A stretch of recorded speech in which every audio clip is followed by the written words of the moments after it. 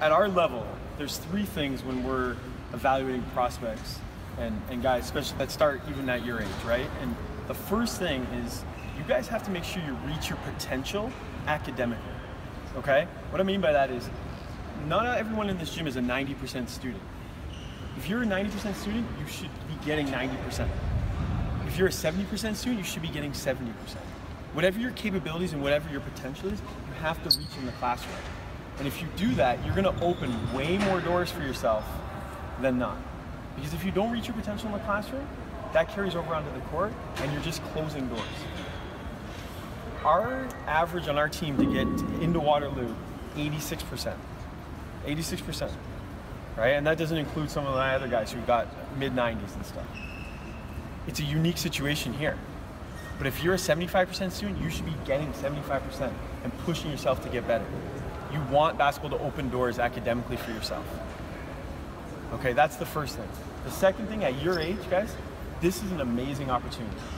When I was 14, 15, whatever your guys are, 16, I never had these camps. We never had any of this stuff. I didn't have these guys coaching me. You guys have an opportunity this weekend to learn a ton of stuff. Learn. Don't be ignorant to the fact that you guys and think you know everything, okay? There's always something to learn.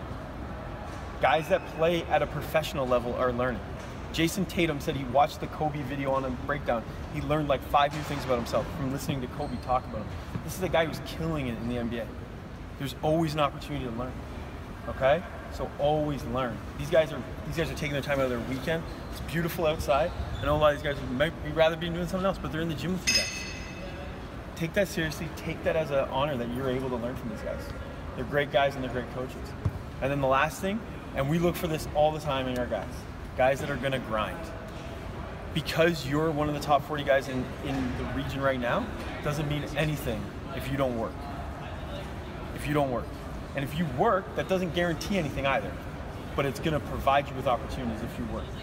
You've gotta be willing to grind.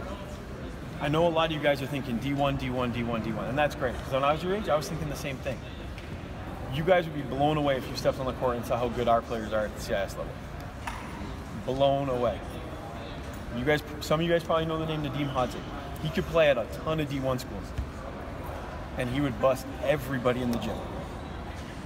And he's here, and he's getting a great education, and he's just working every single day to get better. He grinds, okay? And so to reach your potential, that's the thing. Academically, you gotta be great, and you gotta be great on the court, okay? Great opportunity for you guys this weekend. Keep working, okay? Keep grinding, get better. There's a long way to go, but you guys are heading in the right direction. You just gotta keep getting better, right? 2 years from now, you guys are gonna be making university decisions, a lot of you guys. Keep working, all right? Thanks for having me, thank you. All right, guys, 9:30 here in the morning. Hydrate, hydrate, hydrate. Enjoy the game. Bring it in, bring it in, bring it in.